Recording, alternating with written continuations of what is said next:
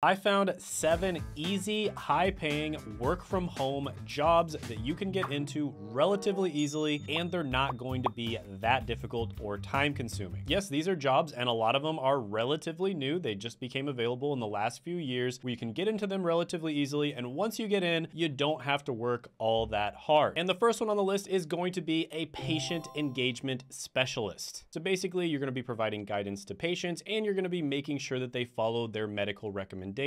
And in this position, you'd make about $56,000 a year. And to get started, you could visit a website like plyo.com, and all you really need is a computer, an internet connection, and a reliable headset. And just like many healthcare jobs, there is going to be some training provided, but typically it is provided by the company themselves. Now, some of the skills you might need for this one are, of course, excellent communication skills, empathy, patience, and a genuine desire to help others. So the pros of this one are it's very meaningful work. There's no certifications or degrees required, and you have the opportunity to improve healthcare outcomes. Some of the cons of this one are it can be emotionally demanding at times, and it may require adapting to various patient personalities and health conditions. But overall, there's a ton of super random, like niche health careers that are relatively easy to get into. Many of them don't require a degree at all. In some cases, they do require a degree, but they don't care what degree you have. And this is going to be one of them. So I'm going to give this one an opportunity score of 9 out of 10. Now, the next one on the list is going to be a student safety analyst. And this is a relatively easy, high-paying remote job that involves monitoring the safety of students with an emphasis on the online safety. And it doesn't require specific certifications and degrees, and in most cases, it does not require previous experience either. And by the way, one comment that I do get sometimes, people will check out the job listings and they'll say, oh, it requires 1 to 3 years of experience. Anytime you see an entry-level job that requires 1 to 3 years of experience, just ignore it and apply anyways. This is something that's like really obvious to me and the people that I teach, but sometimes people that don't understand how the weird, like modern job system works might not see that. So one place you could work for instance, is securely.com. And here's an opportunity. I'll put it on the screen. You can check it out. They have really good ratings. And in this position, you would expect to make about $60,000 to $95,000 a year. So the pros of this one are to make a positive impact on student well-being, high earning potential, and keeping up with digital trends and technologies. Some of the cons of this one are the emotional toll of dealing with online risks, the need for constant vigilance and attention to detail, and the potential exposure to disturbing or sensitive content. But overall, this is another really good one. Almost all the jobs are remote, and I'll give it an opportunity score of 8 out of 10. The next one on the list is going to be a game level designer. And this one is all about crafting the gameplay experience. And you're gonna be designing the levels, environments, and challenges within a video game. Now, this one doesn't require a degree or certifications. Having previous experience in the video game industry will help though. Although if you have a good portfolio, you can still land a job. Now, the salary for this one does vary, but it's typically between $59,000 and $91,000 a year. Now, I will say this is definitely going to be one of the harder ones to get into on the list, but the fact that you get to work with video games is awesome, and that's going to make your job easy because you're not really going to be working if you're creating video games. Here are some opportunities for game level design. I'll put it up on the screen. You can definitely check it out if you'd like to. Now, the pros of this one are you get to unleash your creativity, you get to work on exciting projects, and you get to collaborate with talented individuals. The cons of this one are it is a competitive industry, there are tight deadlines, and you're going to need to continuously adapt to evolving technology and gaming trends. So I thought I'd put this one in there just in case you're the type of person who wants to work in something that you're really passionate about. It is going to be a little bit harder than the other ones on the list to get into it, but overall, I'm going to give this one a 7 out of 10 opportunity score. The next one on the list is going to be a data coordinator, and basically anything that has to do with data is going to be extremely hot right now. And basically, you're going to be responsible for organizing, managing, and analyzing data for organizations. Now, this is another one that does not require a specific degree. Certifications do help, and also having a good portfolio that showcases your data-related skills really helps as well. But this is one you can land at the entry level without any previous work experience and without a college degree. And typically, you'd make about $40,000 a year. For this one, you're going to need strong analytical skills, attention to detail, proficiency in data management tools and software, and the ability to communicate data insights effectively. Here are a few opportunities that you can check out. I'll put them up on the screen. Now, the pros of this one are it definitely has a lot of remote jobs available and it's very flexible. You also have the opportunity to work with data and derive meaningful insights, and no specific certifications or degrees are required. Some of the cons here are dealing with large data sets and complex data structures remotely can be difficult. You also have to have a very meticulous attention to detail. And this is another one of those careers where you have to have continuous learning to keep up with the evolving data analysis techniques and and technologies. But overall, I really like this one. Anything involved in data is going to have a ton of opportunity. And of course, you don't have to remain a data coordinator for the rest of your life. You can move into like a data analyst position, which pays more. And then there's a bunch of other positions above that that are data related that pay even more than that. And you can make it to the $200,000+ a year mark. So overall, I'm going to give this one an opportunity score of 9 out of 10. The next one on the list is going to be a social media agent. And in this one, you're going to be engaging with an organization's online community, creating captivating content, and driving brand awareness. One company you could apply for is liveworld.com. Here's an opportunity. It's a great place to work for, has a lot of positive reviews online, and typically you'd make about $50,000 a year. And in this position, you'd want to have strong communication skills, creativity, a deep understanding of various social media platforms, and the ability to analyze data and trends. Some of the pros of this one are the opportunity to showcase creativity, the ability to connect and engage with a diverse online community, and you get to stay up to date with the latest digital trends and strategies if that's what you're into. Some of the cons of this one is kind of the same thing, just the flip side of the coin. You need to stay on top of the ever-changing algorithms and trends, and these always happen on social media. Every few years, things change. You also have a lot of potential pressure to maintain a consistent brand image, and there is the challenge of handling negative or sensitive comments. But overall, I really like this one. I'll go ahead and give it a 9 out of 10 opportunity score. And by the way, this is a type of digital marketing, and if you're interested in digital marketing, my friend Seth, who has literally helped like thousands of people to become digital marketers, does have a free masterclass, which I'll put down in the description as well as the pinned comment below. And that will basically go over all the different types of digital marketing and the best ways to get into the industry. So definitely check that out if you have the time. It's highly recommended. The next one on the list is going to be a remote executive assistant. So you're basically going to be like the Robin